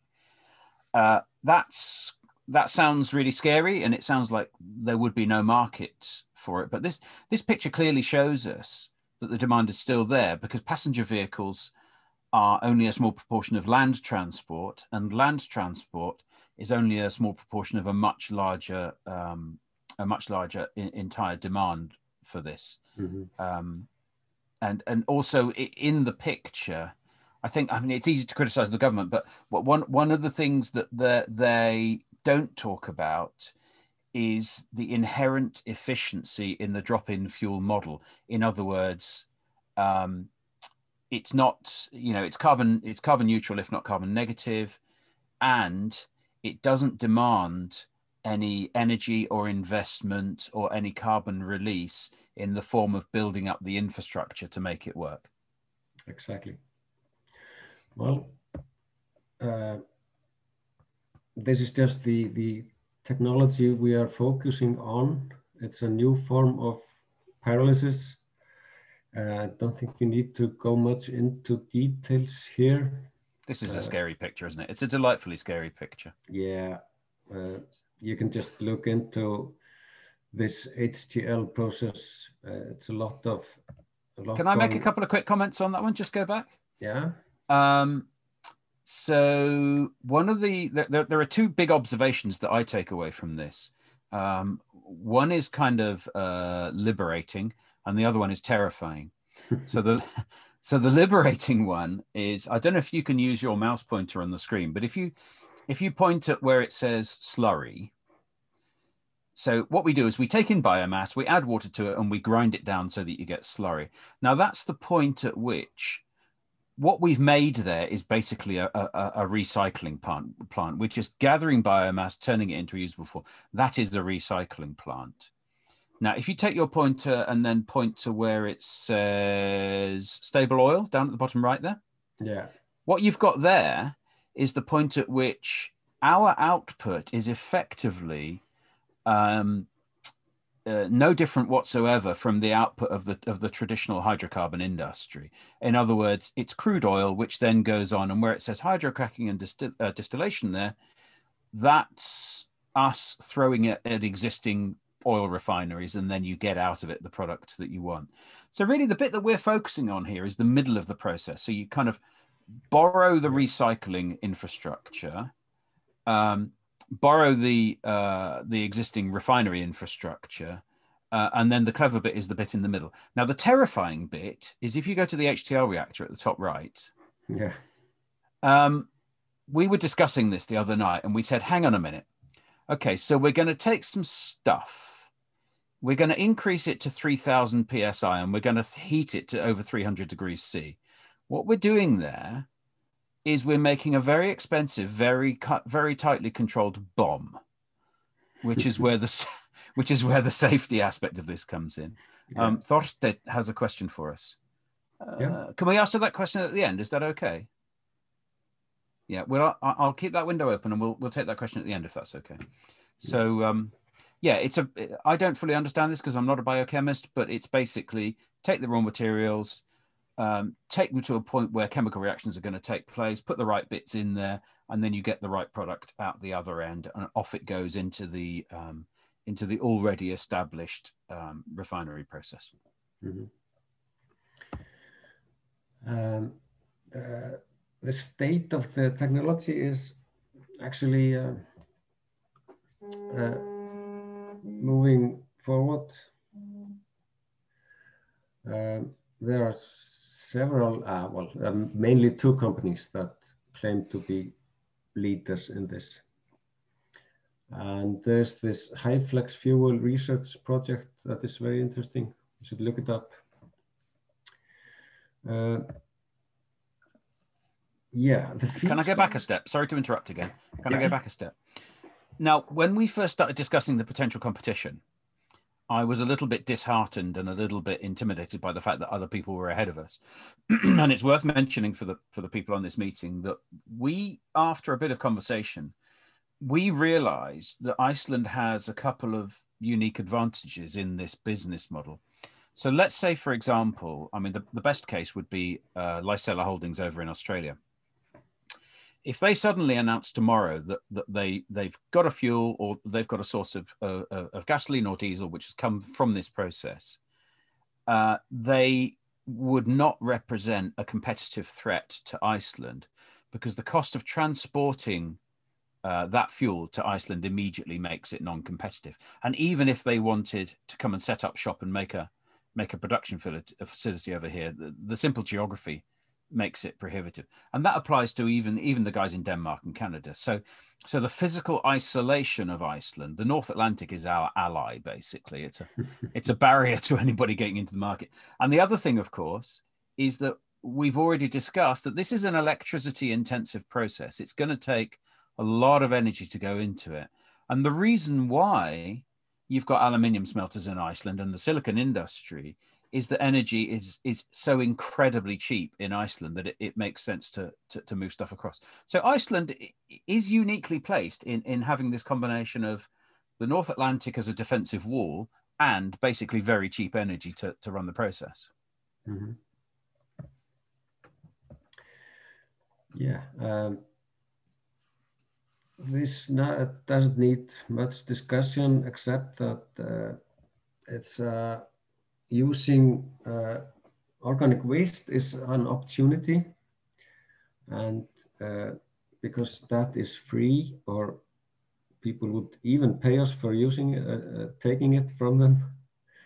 But other than that, we can use just any organic material as feedstock. And well, electricity not shown here for the production. And the products are mainly fuel, but also fertilizer and carbon dioxide, but that's neutral, that's modern carbon. Yeah, we are maybe limited on time. Mm-hmm. So, yeah, and of course this will be sustainable agriculture, so-called second generation biofuels. So the sources should not compete with food production. Synthetic fertilizer and pesticides are not allowed in the production. And yeah, and with fertilizer production, we circulate nutrients, plant nutrients. And there is also a possibility to, with this agriculture, increase soil carbon. And in that way, we are sequestering atmospheric carbon in the soil. So the fuel could be carbon negative, actually. Yeah, the cost.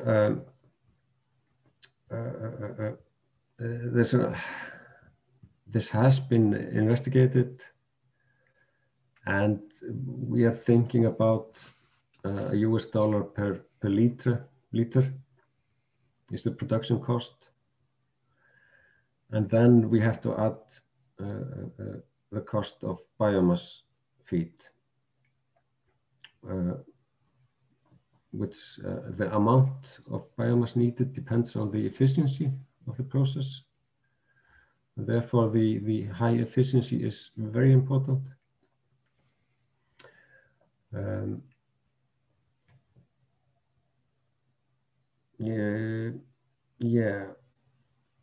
Yeah, isn't it safe to say this is one of our big questions? Yeah, it's basically one of the big questions. Even if the whole thing works, and even if we can get enough biomass, and even if we can get the final products certified to the right standards for use in their target environment, is it going to be cheap enough? Yeah, that's a big question. Yeah, that's actually what we are really working on now. Is the economic and investment aspect, because we won't get investors to join us if the selling price of the fuel is too high. Yeah, it leads us to our plans. So we would like, it would be nice to have a small scale testing facility or a laboratory just to work with the technology. This is the one we're referring to as a garage scale project, isn't it? And although I think, given that we're going to be building a high quality bomb, maybe a domestic garage is not a good idea. Exactly. So yeah, so this is but this is the current problems we are facing. This problems like this. Where do we put this, and should we do a small scale testing? Should we buy it from Steeper Energy, the technology, and just trust their test setup and just go straight into a pilot plant? A 2,000 tons per year plant using free bio-waste as feedstock. The investment would be about 6 million euros, as we estimate. And then we just have to get some people to give us 6 million euros, just like that. That's easy. Yeah. And then in the future, when we've shown that this is possible, then we'll go on to bigger production. So, our challenges. Tim, coordinator, what yeah, we got a lot to do. Yeah. One of the things that you haven't listed on this slide is basically answer all the questions and keep us going forward. And we are taking an agile approach because we know that we're not going to know that this is succeeding until we're quite a long way forward, until we've got positive answers to all the questions. But to be able to answer the questions, we need to do a lot of these things. We need to build a team. We need to be able to sell the ideas. It's never going to go anywhere until we can find the investors. And we're not going to know it's going to work until we've implemented the process. It can't work unless we know how to source the feedstock.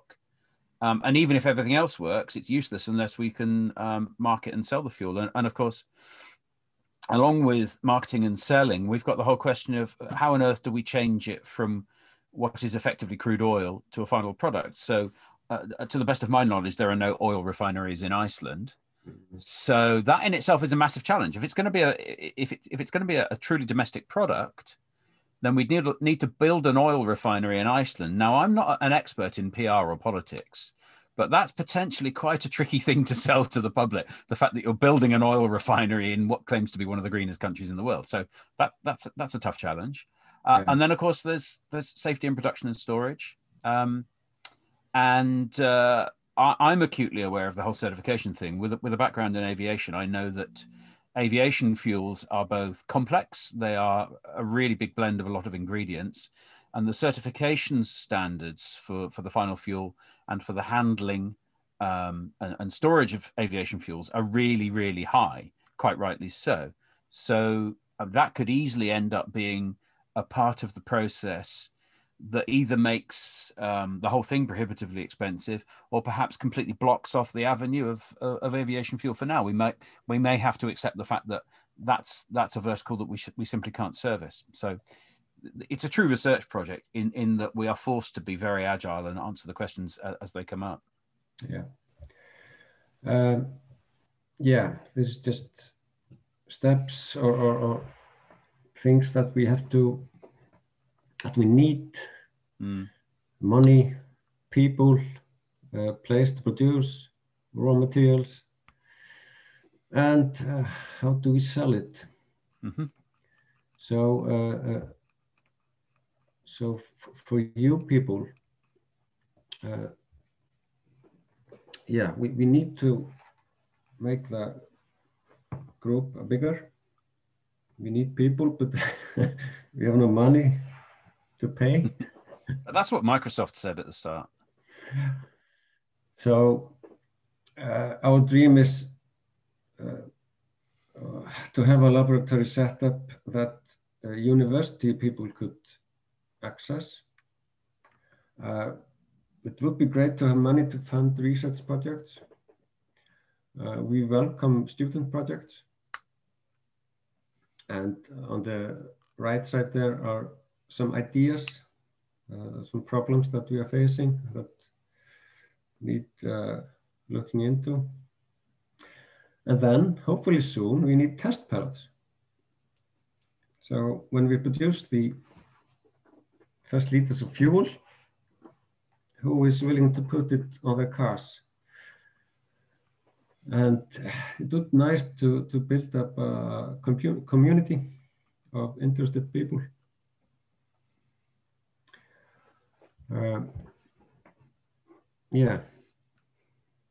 And the ideas for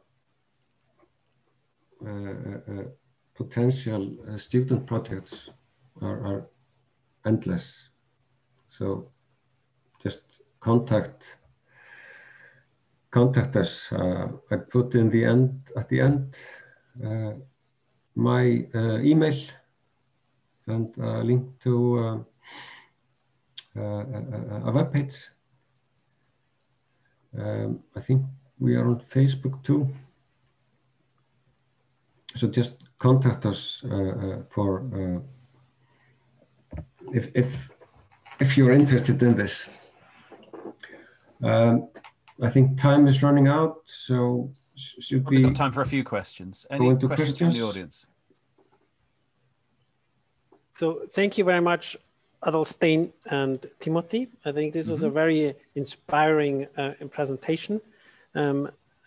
So I just want to add to this that Reykjavik University and at the Sustainability Institute and Forum at Reykjavik University is also involved with SORPA and with the Agricultural University and the University of Iceland, where we are trying to, we applied for funding to RANIS to build up a bioenergy research center.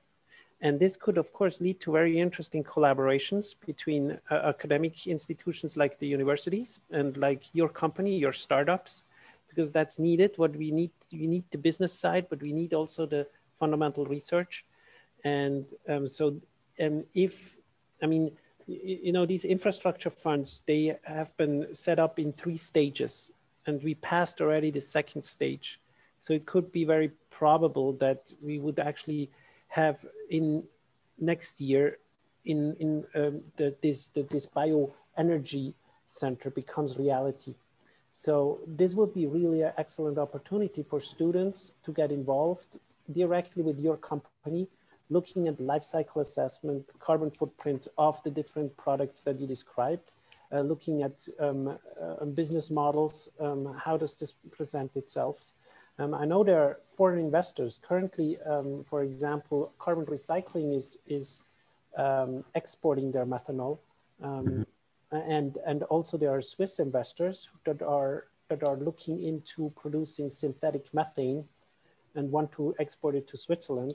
So there is an economic opportunity in there, and especially since you're looking at the domestic market, there should be even a more interesting market opportunity for the domestic market. So there are, like you say, there are a lot of open questions, but always if you have open questions, there are opportunities, business opportunities, also engineering opportunities to look into new areas. And so I would, of course, like Anna presented also out, we had yesterday a lecture about the Green Deals. Biofuels is an important part in the Green Deals. So this will be coming up in the next year. In those Green Deals, they are usually at TRL 6 and 7 level. So you need companies that are looking into the actual use of the product. So yeah, so I think there's a huge potential. I see that a student has a question. Asbjørn, maybe you can just unmute yourself and ask a question. Yes, thank you, David, and thank you very much for interesting presentation. I have actually very much interest in this matter, and I have often wondering about the CO2 emission from the aluminum factories and such thing.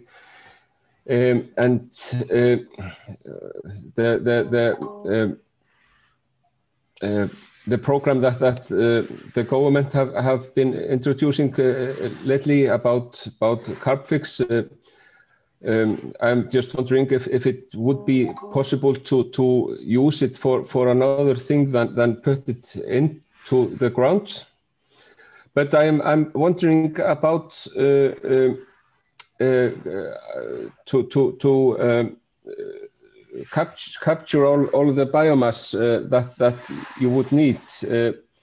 Would that just that part be a big cost? I think the short answer to that is we don't know yet, but we do know a few things that are fixed. We know that there is a process for dealing with green and organic waste in Iceland, and we know that for some people it's an opportunity, for some people it's a problem to get rid of organic waste. We know that we've had a precedent for people growing crops just for biofuel, like the guy down in Thorvaldseyri.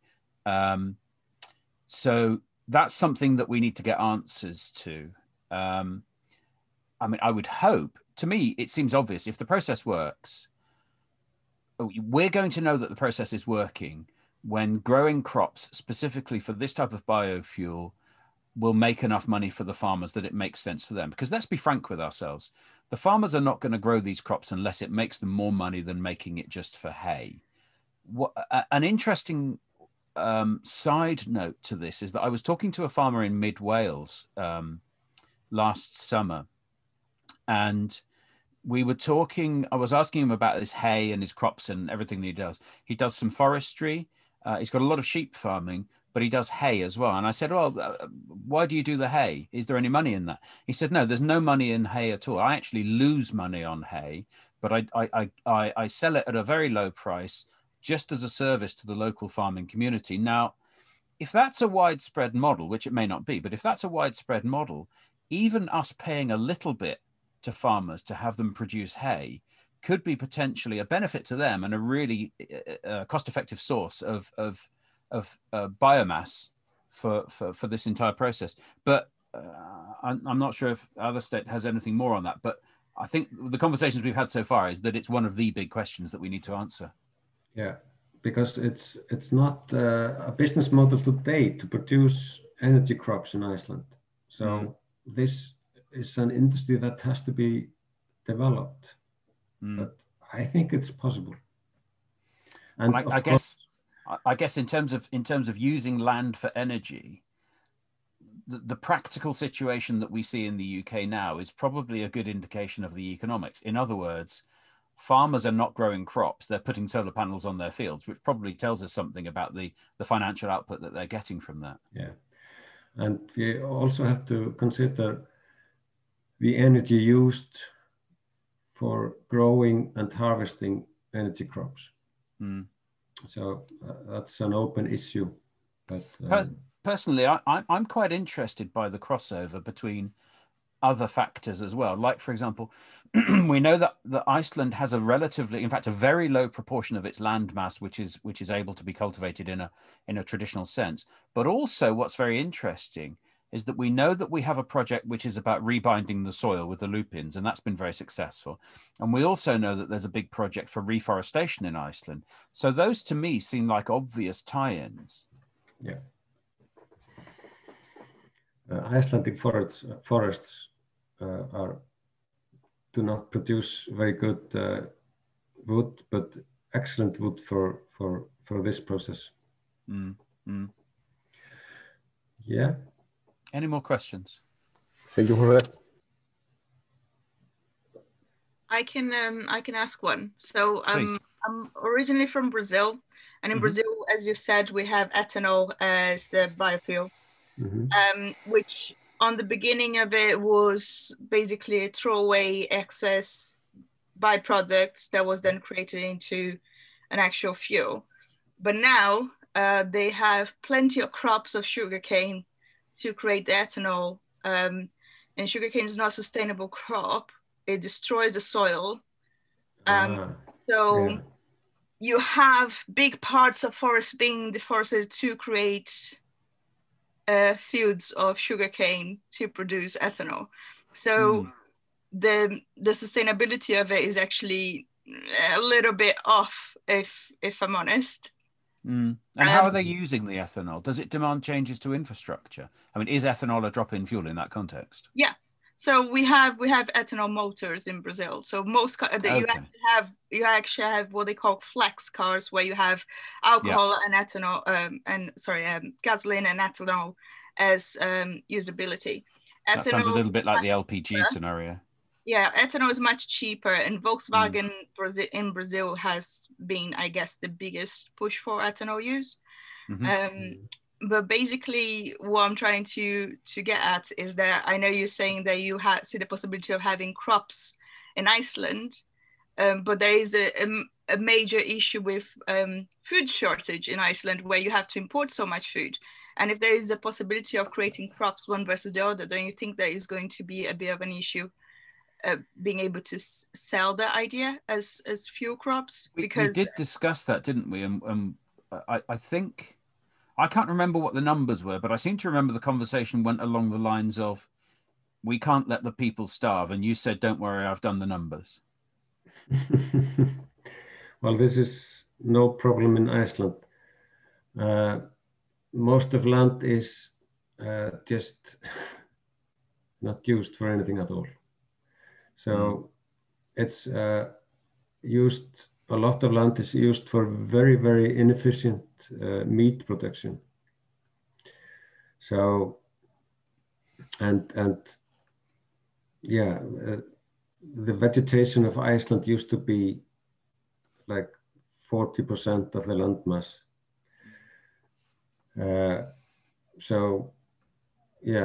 Reclaiming of soil and vegetation goes hand in hand with increased cultivation of energy crops. Yeah, we also know, as interesting. But of course, we have to always look at the sustainability issues. But in my opinion, it will not be a problem. I have one comment to make, Aðalsteinn. I think the ideas are great, and I are fully are supportive of it. And I think it shows really a lot of innovation that is available here. You might also think of the social acceptance. I mean, you say that, the farming community, sheep farming has a very strong lobby. And you might think of this as well. And also, I think you mentioned that you would like to vegetate some of the areas with lupine, which is also a bit controversial. It's controversially discussed. So, but obviously, big changes require new ideas, and this could also be a project where students can look into what is the social acceptance of making a shift like this, what is possible and what is simply not possible because it will socially not be accepted. So you could, I know your numbers are very, very ambitious, to put it that way, but I think it's a first start, and you can then go into it, look into more detailed what are sensitive areas where there will be a lot of opposition, what areas are possible, and so this could be a really nice student project. I mean, in the extreme case, your last slide, if it's incredibly successful, you could get an extreme case where countries around the world, instead of paying a lot of money to move their aluminium ore to Iceland, countries would be paying a lot of money to move their biomass to Iceland because they're going to get cost-effective fuel out of it, and they get the opportunity to offload loads of carbon. Okay, but I mean, just have to mention that similar ideas of using biofuels exist in other countries as well. So, but none of them have the North Atlantic as a force field. The North Atlantic works in both ways. I know. Yeah. I'm just being positive. I had strong coffee this morning, so I'm being really optimistic. I think it's great to be positive. I'm just pointing it out, and of course, these are interesting aspects. One of the things I learned after 12 years of being in Iceland was to think like an Icelander, and I always just think to myself, Okay, very good. One question. By rækta, what is this? To cultivate. Cultivate. Thank you. Biomass and then burn it. Is that a good solution for the? I'm wondering about the greenhouse effects and that. If you are yes, agriculture, a biomass to burn it and make more. Do you understand my question? Well, that carbon is neutral because it comes from the atmosphere and we just burn it. Oh yes, of course. It's the digging up dead dinosaurs that's the problem. Yeah. I might mention Sorpa is producing methane from the waste. So I think the first option would be to look into the waste streams. You have different waste streams, from food waste to household waste to even sewage treatment plants or sewage water, which is a big issue. It's interesting that you mentioned that because we were discussing this and you were talking about the sort of the marketing and the perceptions of this. Now, one of the high volume, very reliable sources of organic matter that we have is human waste. Yeah. Now, of all the things that, of course, and in fact, interestingly, there was an explosion just down the road here in Bristol last week at a plant. It was a huge, great tank at a sewage treatment plant that was doing exactly this. It was taking human solid waste from the sewage treatment process and using it to produce gas. So there is a precedent for part of this, but it's a bit of a tough sell. So drive your car on poo. But this already exists. Many sewage treatment plants in Central Europe have methane biogas reactors producing methane for energy use. And the good thing about, the interesting thing about it is, if you argue that the carbon footprint of the waste treatment goes to the actual waste treatment, so to do the cleanup of or the production of the sewage treatment plant, then you can have a negative carbon footprint on the methane, because the carbon is already allocated to the process of treating the wastewater. So exactly. and then you could have a fuel that is actually, from a carbon budgeting point of view, very interesting. So, I think this is also one of the marketing issues that is going to be a challenge around this, because people tend to think in extremely simplistic terms, and they think internal combustion engine is bad because it pollutes and it's got a bad carbon footprint.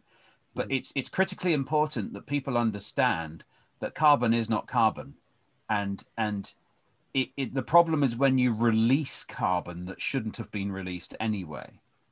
And that's a critical point of understanding. It might be beyond the stretch of some people, but more complex ideas have been sold to the public before. Yeah. So it should, in theory, be possible.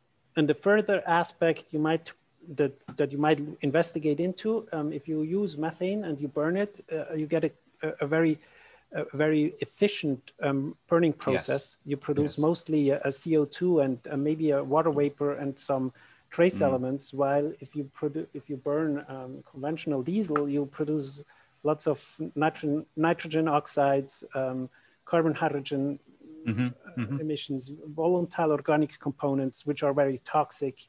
And you could actually argue that besides having a lower carbon footprint, that you also have cleaner vehicles running in the city, which is an emerging issue in Iceland as well. You always have these. It is, yeah. But interestingly, there's kind of a layer. What I find fascinating is the way that the pure logic and the pure science doesn't finalize the eventual outcome on this. And if you look at fuel cell vehicles, they are a classic example. So there were fuel cell buses running in Iceland back in 2003, 2004. But yet when you look at it, they would appear to make perfect sense, because the fuel is incredibly cheap, they are incredibly efficient, and the only output is water vapor. So they sound like the perfect solution. Yet when you look at it, the world is not full of fuel cell vehicles, and we have to ask ourselves the question: in spite of the fact that the technology is beautiful and efficient, why is that? Well, there are other reasons, like it's very expensive to do. Although the other night we discovered that, was it Toyota, that are actually selling a fuel cell vehicle to the public right now. Yeah, in Iceland too. Yeah, indeed. So you get these weird situations where a perfect solution, even though it's a perfect solution, might not survive contact with economic and social rules and laws and norms. Yeah, game changers are always hard to make them socially accepted. Indeed. I mean, there are a lot of interests in keeping the situation like it is, but it needs to, it needs people like you who just try to start it, or also like Anna, who is trying to set up a circular economy in Iceland. So, but I think it's also, again, just maybe to point this out again, if any one of the students is interested in getting in contact with you or with Anna, the previous speaker, feel free to do so. And I think these are great student projects, which could maybe even lead to something that is going beyond a simple master thesis. So at the moment we're having our end of sprint meetings every Tuesday evening at a time to be determined based on when my son goes to bed. But there are kind of two constant factors on our end of sprint meetings. We will always review what we completed in the previous sprint. We will always discuss what we're doing over the next sprint. And your attendance, it has to be accompanied by you either drinking a beer or a glass of whiskey. May I come up with one more question? Yeah, no. As far as I remember, there is a production in Akureyri that is producing biodiesel, isn't it? Right? Yeah. Remember? Yeah. How have you looked at that? How that goes there? How that project? Didn't you talk to them? Yeah, it's very interesting. It's they use waste cooking oil mostly and produce biodiesel, and it's mostly used in ships in Akureyri. And I'm not sure if they are also using slaughterhouse fat. And in Akureyri, they are they have big ideas about a biorefinery. They blend it with fossil. Yeah. Okay. Yeah. So they're considering building a little mini refinery up there, are they? Yeah, based on biodiesel, and they also have. They are starting. Well, they have a methane production too, and they want to combine this and develop. Well, that sounds great. Let's just use their refinery, and they can deal with the whole marketing problem about building the refinery, and we'll just pump our output into them and pick it up at the other end. Yeah. Okay. Any more questions? Any question? If there are no more questions, I would like to thank the three speakers. I think you were really nice presentations. Maybe we can give them a virtual applause by clicking on this little. Thank you. That's the quietest round of applause I've ever had, but thank you very much. So thank you again. I will close the meeting close the lecture for this morning. But of course, we will stay in touch and hope to see you soon. Thank you very much. Thanks for your time, everybody. Thank you. Thank you. Bye-bye. Thank you. Bye-bye. Bye now. Thank you very much. Bye-bye. Bye.